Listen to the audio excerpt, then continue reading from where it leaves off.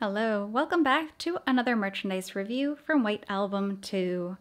Today we are going to be looking at yet another super useful product, and that is a coffee mug. I do love my character coffee mugs, especially White Album 2. They've produced quite a lot of these. So right now there are A through E available on Toranoana's website. Now Toranoana is a company which is paired up with Aquaplus to produce White Album 2 merchandise.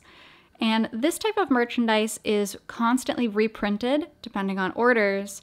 So it's not limited, such as the Comiket comic convention merch, which White Album 2 puts out every year. This is sort of merchandise that is generally available. So if you like this, there's a good chance you can get your hands on it. So, as you can see, this is a Kazusa themed mug, Mug E, and this is the box it came in. I have yet to open this up, but this came from Toranoana directly. So we'll open it up and see how it goes.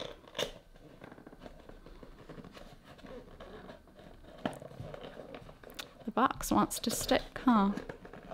There we are.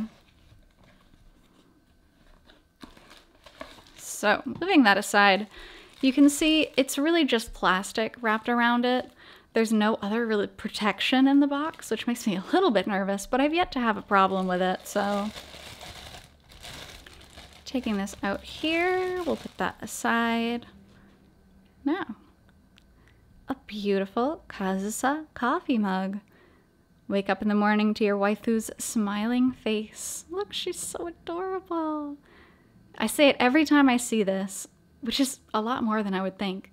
Kazusa smiling on merch makes me so happy. I love to see that smiling face. So here she is in all her glory. You can tell in the artwork here, it's not raised at all. It's printed directly onto the mug, which is great. You don't have to worry about it really rubbing off that much.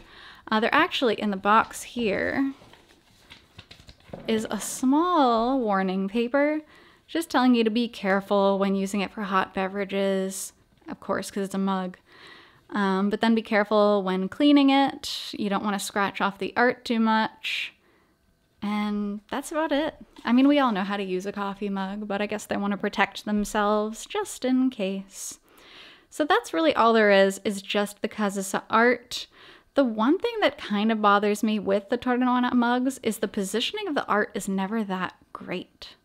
Because when you're holding your mug like this, I mean, it's better than some of the ones I've reviewed, but you can't get the full picture. You see so much white comparison to the image itself. This angle is perfect, but nobody angles their wrist like that when not holding coffee. That's dangerous.